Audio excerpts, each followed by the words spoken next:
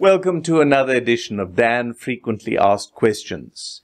In this edition, we're going to be talking about arthroscopy and arthroscopic surgery and diving.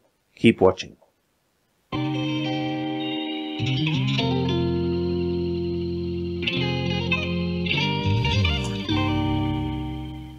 We got a question from a diver who had received a double arthroscopy. In other words, presumably that meant both their knees were examined by a probe and camera in which the cartilage in the knee was actually trimmed away so that the knee didn't lock anymore or impinge on the cartilage. And it's now 2 weeks afterwards, and they were instructed that for 8 weeks they shouldn't be weight bearing, in other words carrying heavy equipment around, and they wanted to know whether it would be appropriate for them to return to diving.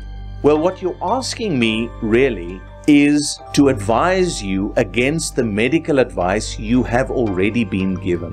The doctor has told you that it is unwise for you to bear weight for 8 weeks. So if that's the instruction you got, that's the instruction that remains.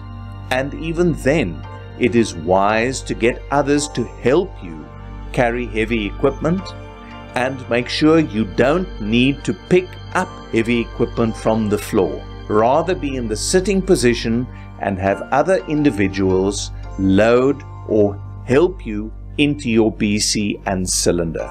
It really is a long-term investment. If you had arthroscopic surgery, it means that your knees are already damaged, probably through rugby or sport. And what you don't want is a knee replacement at a young age, which would mean you would need at least another 1 or 2 knee replacements during the remainder of your life. You want to hold on to your own knees for as long as possible. So 8 weeks no diving is a small price to pay for complete healing. I hope that you heed this advice and wait it out and then return safely to diving. And for the rest of you, as always, safe diving.